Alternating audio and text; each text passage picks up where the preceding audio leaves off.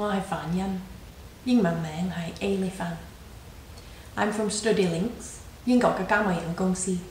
Really, I just want to do a quick introduction about what I'll be speaking about on the 28th of March. I look forward to speaking to you then and answering any questions that you have. It's all around guardianship.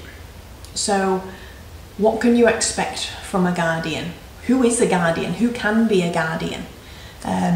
Can it be a friend or just someone you've met before? Should it be a family member? Or should it be a professional guardianship company? We'll discuss about what's right for you as an individual and your child.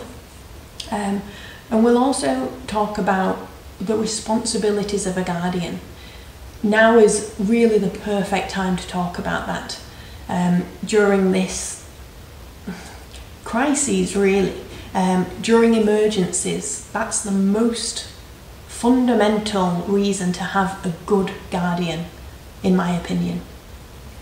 It's okay arranging homestay, arranging transport, helping attend parents' meetings on your behalf.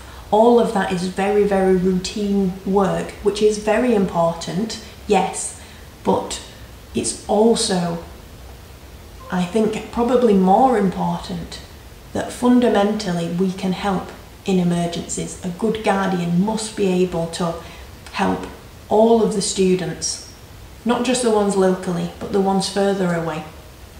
And not just the ones who shout the loudest, it's every student. And we must treat those students with as much care as you as parents care about your own children. That's our job as the guardians, to look after the thing that's most precious to you.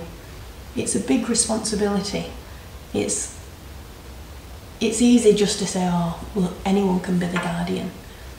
But I am keen to help answer any questions or reassure you about what guardianship is, what it should be, and what to look for in a good guardian. There are many guardianship companies, there are many individuals who could be a guardian, but it's about finding the right one for you. That's the most important. What do you need? And then go to look for the guardianship company who can help deliver that. So I look forward to speaking to you on the 28th. Do prepare any questions and we'll speak then. Keep safe.